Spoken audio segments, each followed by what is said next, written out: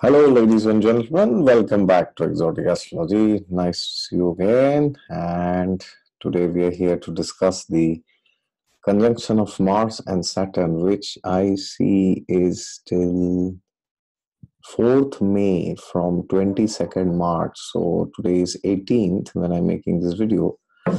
And after 3 days, 4 days, this is according to German time, 10:32 a.m. in the morning. It is going to enter on 22nd March. So 3 days more in Sagittarius. And on 30, 31st, they will exactly be conjunct. And then Mars will be crossing Saturn. And 4th May, it will be entering the sign of Aquarius, Kumbha Rashi. And it will be in Makara from March 22nd till 4th of May. This is a very intense transit.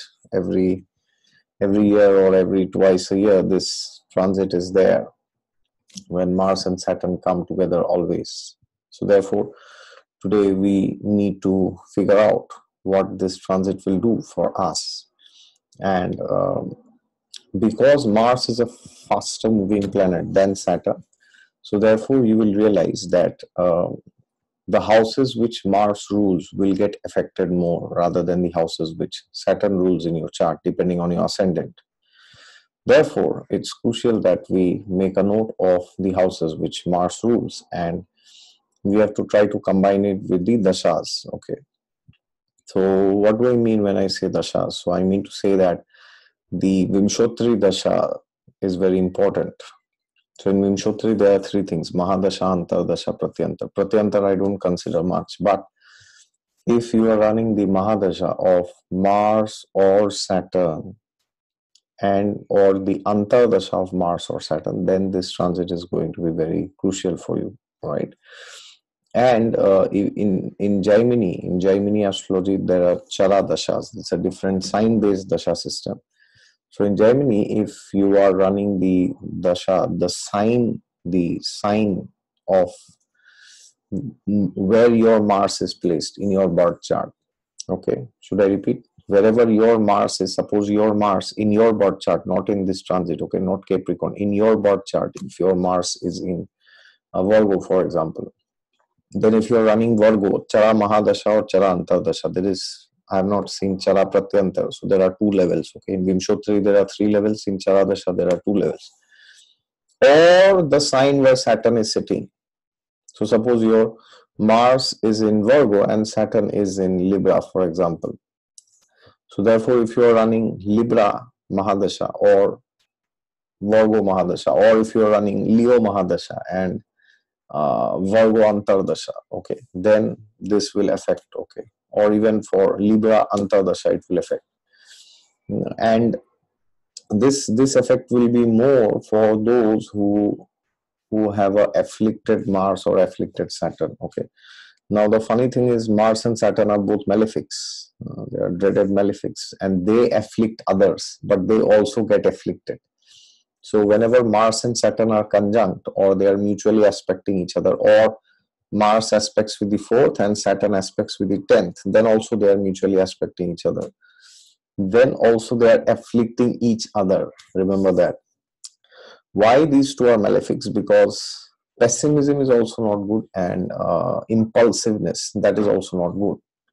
So it's like saying when you are pessimistic and then suddenly you become very impulsive, and when you are very impulsive, suddenly you become very pessimistic. So that gap which is there, that difference, that can take a toll on your consciousness sometimes. Okay, that is why these two, although they represent opposites, are malefics, because they take you away from your ideal behavior, as Lord Krishna says in Gita, that when we are calm, when we are peaceful, then only we can practice spiritual life. I mean, we can start spiritual life without being in peace. That's fine, but Brahma Bhuta Prasannatma na sochati na kankshati. Okay. So if we are always hyper or we are always pessimistic, then it's difficult to practice spirituality for a continuous amount of time, for a long time. Okay, so to begin spiritual life, it's fine, but in the long run, we have to come to that uh, state where we are in equilibrium. Now, what does this transit do? So this transit is happening in the sign of Capricorn. You have to understand that. So if your ascendant is in a movable sign like Aries, Cancer, Libra, or Capricorn, then you are going to enjoy, or I would say feel, then you are going to feel these effects more. Okay, even if your dashas are not of Mars, Saturn, or in Chara dasha, even if it is not. Why do I say that? Because for these four ascendants, these two will be in the Kendra. Okay, so whenever a planet is in Kendra, transiting in Kendra, and if it is in a great dignity or if it is in a very bad dignity, then the effects are more. Therefore, if you are either of these four, then you could feel the effects of this transit even more.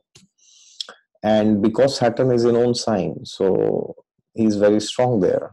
But then Mars is exalted in Capricorn because Makara is the Ucha Rashi for Mangal. And therefore, Mars has the say. So he decides who does what. So you could feel that the houses which Mars rules in your horoscope, depending on your ascendant, okay. So, for example, if you are a Leo Lagna, then Mars is the Yog Karak, okay, because he is ruling the one Kendra and one Trikon, okay. So then, whichever ascendant you are, then you will see the houses which Mars rules in your chart.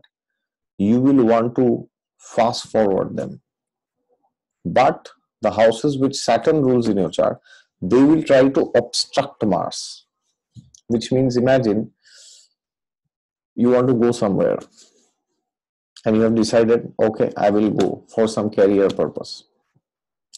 And then suddenly your partner or your son, your daughter or your mother or father, somebody falls sick and you are not able to go. So then what happens? You want to do something, but then there is an opposition from somewhere, right? And because of that, now see, when life was normal, it was fine. You did not want to go anywhere and nobody fell sick. But now it's like two things coming together. Yes, that could happen. So therefore, during this transit, you will feel that the houses which Mars rules in your chart are facing opposition from the houses which Saturn rules in your chart. Okay. And to what extent will you feel this? Well, it will depend on your entire horoscope, because not only the dashas, the horoscope also. Because why do I say this? Because if you have an afflicted moon or a bad Jupiter, either of the two, or a weak ascendant lord, you might be overwhelmed by this, which means you might not be able to take the energy of this in a right way. But if your ascendant lord is very strong, if your Jupiter is strong, if your sun, if your moon is strong, or even if your sun is strong, or even if your ascendant is strong, or the Yog Karaka is helping the ascendant or the ascendant lord, or moon or Jupiter, either ways, so many conditions. Then what will happen is you will be able to use this energy in a good way. So what does this mean? You will be able to use this energy in a good way. It means that you will be able to weigh the pros and cons for both the areas. And primarily because Aquarius is the Mool Trikon sign for Saturn, and for Mars it is Aries. So you got to check where Aries and Aquarius is in your horoscope, which houses they fall in. So therefore, during this transit, you could realize that. So now, see, the thing is, Mars is exalted; he is more powerful than Saturn. So you will feel that the houses which Mars rules in your chart, they are more important than the houses which Saturn rules in your chart. So wherever Aries is, you will feel that is more important than wherever Aquarius is in your chart, because he's exalted there. So exalted means the awareness is very high. He's in a uccha sthiti. Sthiti means he's very dignified. So you will feel that how can I let go of this? How can I not do this? How can I leave this? No, I must do it. Okay. So therefore, now when Mars comes to Capricorn, Mars is not that impulsive planet. Okay, because in Capricorn he's very disciplined. But the thing is here he is disciplined, and Saturn is also there, but somehow these two are natural rivals. So therefore you have to understand that there, there is a deeper understanding which you must have when it comes to the houses which Mars rules. Why do I say this? Because now here the Lord of Capricorn is sitting with Mars. So therefore it is not necessary that Saturn is opposing Mars, but because somehow their energies are like that, you will feel as if Saturn is opposing Mars. You will feel that. But if you elevate your consciousness by doing spiritual practices, like if you do mantras, if you do meditation in the morning, if you do Surya Namaskar, and if you read books like the Bhagavad Gita, then, like for example, if you read this Bhagavad Gita, then you will see that you get a better understanding of how things are and what is going on in this world. So then you will know actually Mars and Saturn are actually helping each other during this transit. Okay, so many times you could see that people will tell you that actually there will be fights, there will be dissension, there will be war and all this, but because both are in good dignity, you will see that they are actually helping each other. But it is not the way you think. Okay, it doesn't mean that everything will be very easy. So when I say they will help each other, I mean to say that Mars will want to do something, and then Saturn will say, hey, no, you should not do that, think twice. All right. So for example, I have taken out a random shloka from the Bhagavad Gita. So this is the 10th chapter, 11th shloka. Okay, so I don't know if you can see what's written here. To show them special mercy, I dwelling in their hearts, destroy with the shining lamp of knowledge the darkness born of ignorance. Teshamevanukampatham aham agyanajam tama nashayamyatma bhavastho jnana deepena bhasuta. To show them special mercy, not mercy, special mercy, I dwelling in their hearts, destroy with the shining lamp of knowledge the darkness born of ignorance. And why do I take this shloka? Because these two are tamasic planets. They signify ignorance. So during these times, you must read the Bhagavad Gita, all right? And then we go to the 12th and the 13th verses. These two are one of my favorite verses. Arjuna Vacha, look what Arjuna is telling. Param Brahma, Param Dhama, Pavitram, Paramam Bhavan, Purusham Shashvatam, Divyam, Adi Devam Ajam Vibhum, Ahustvam Rishaya Sarve Devar Shinara Dastatha, Asito Deva Lovyaso, Swayam Chaiva Bravishime. Arjuna said, you are the Supreme Personality of Godhead, the ultimate abode. Param Brahma, Param Dhama. Dhama means abode.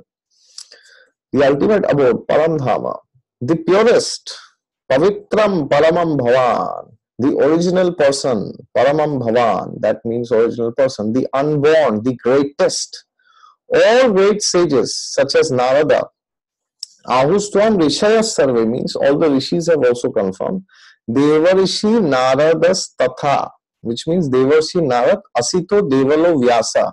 So these are rishis. Who are these rishis? Narad Muni, Asita, Devala, Vyasdev. Confirm this truth about you, and now you yourself are declaring this to me. Swayam Chaiva Bravishime. That means now you have also declared this to me. All right. So this is a very, very, very, very important verse, and these verses are actually very crucial. Because why do I take these verses? Because this is almost you can check, this is somewhere in between. Okay, it's the mid of the Gita. So here Arjuna is actually he's actually coming out of the ignorance. because now he has understood what Krishna told him. Okay, and now he will take up his Gandhi to fight against the Kauravas and kill all the Kauravas, headed by Duryodhana, Shakuni, Karna, Dushasan, and Bhishma and Drona also. All right, so therefore, it's very crucial that we read the Bhagavad Gita, and because this tamasic energy is so high, and you are also seeing this coronavirus thing is there. So therefore, it's very, very, very, very, very, very, very crucial that we read scriptures like the Bhagavad Gita, or you can also read the Srimad Bhagavatam, because these scriptures will give you enlightenment, at least at an intellectual level, not at a level of consciousness in the beginning, of course, but intellectually you will be able to see. So what I generally do is when I read the Bhagavad Gita, I just don't read it, So I read it and then I pause and I think, oh, what is being said here? As Krishna said, by using that shining lamp of knowledge, I dispel all the ignorance which is there in somebody's heart. So Arjuna was confused in the beginning of the war, and then at the end, what does he say? He says, Karishya vachanam tava. He says, Nashto moha smritir labdhva tvatprasadan maya chuta stitosmi gata sandeha karishye vachanam tava. He says, Nashto moha smritir labdhva. All my, everything has, all the darkness has gone. Nashto moha, all my attachments have gone. Smritir labdhva tvatprasadan maya chuta. When I have got your prasad, what is that? What is that prasad which he has got? Prasad is something which God has given you. So when we offer bhoga to God in the form of food, and then God accepts it, and then we take it in return. So generally that is prasad. But here the entire Bhagavad Gita is like prasad. So therefore Arjuna is telling that Tvat prasadan maya achyuta. Achyuta means it's referring to Krishna himself. Stitosmi gata sandeha. All the sandeha means doubts. Everything has been dispelled. Karishya vachanam tava, which means I will do what you have said. And you have told me that for upliftment of dharma, I must fight. So therefore, now I will fight. There you go. Capricorn is the sign of battle, fights. It's not battle exactly, that's Sagittarius. But Capricorn is the field. It's the field where activities take place. That is why it is the 10th house, 10th sign originally. All right. So now Bhagavad Gita is very critical in this case, because in that case Arjuna was also doing his duty and he was also fighting. All right. So it was like a combination of Sagittarius and Capricorn to some extent. But then at the end he succeeded, and he, including all of his brothers, headed by the great Dharmaraj Yudhishthir and Bhim, and his younger brothers, stepbrothers, or more than his brothers, Nakul and Sahdev, who were sons of Madri and Kunti, Madri and Pandu, and he and Bhim and Yudhishthir were sons of Kunti and Pandu, of course. So they were coronated by Lord Krishna as the emperor of the entire world or the entire universe. And then started the glorious reign of Yudhishthir Maharaj, which was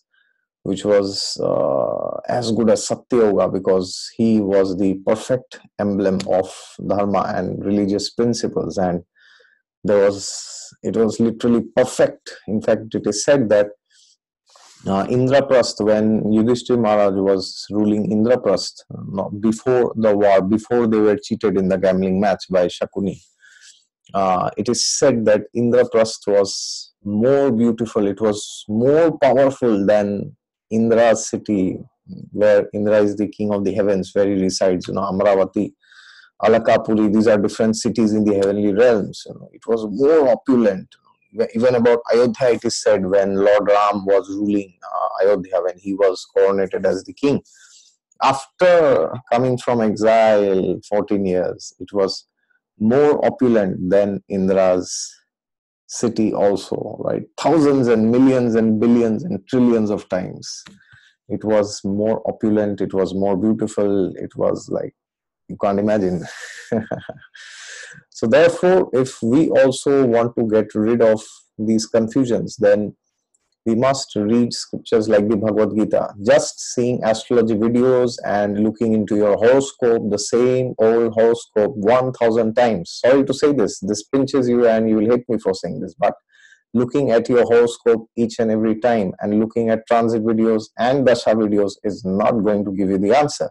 It will come and helplessly it will just overpower you, because these are very strong energies. So if you actually want to know what you should do, then you don't have to watch any astrology video. Actually, you need to read scriptures like the Bhagavad Gita. Okay, only then when you read, so here you see what's there. Krishna is explaining to Arjuna. Okay, he's explaining, so you also need somebody to explain it to you. Okay, otherwise, you may feel that by May 4th, oh, I don't know what's going on. Something just happened, and I just got carried away. And especially 30th and 31st March, these are very intense days. So do more meditation, do more reading of Bhagavad Gita, and by that, you will realize that you have been successful during this transit. Okay. So always remember, during this transit, Mars and Saturn are helping each other. They're not opposing each other, all right? So you may feel that they are apparently opposing each other, but they are actually not, all right? Thank you very much. And if you are new to the channel, then please subscribe to it. And if you want a consultation regarding your horoscope, regarding this transit, then you can always go to my website down in the description section. And yes, God is there with you all the time. Just look to Him and you will find Him.